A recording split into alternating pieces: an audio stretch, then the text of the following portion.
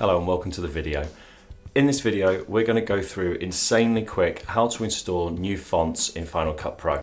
First thing you want to do is search for this website, and it's called DaFont. Then from there you can either search down through each of the different fonts, or if you know the name of the particular font, there's the search bar in the corner. Then what we're going to do is click download. Just see it there in the downloads folder.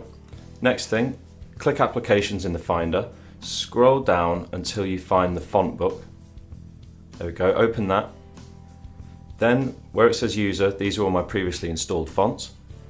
What we're then going to do is hit the plus, go to our downloads, find the folder we've downloaded and open the OTF file. After a second, it should pop up in there. Cool, we can close that now. If you have Final Cut open, then you'll need to close it and restart it. Okay, once it's open, I'm just going to need to do a new project. I'm going to drop a basic title onto this. And then once you've got that on there, we're going to go and search for the new font. And there it is.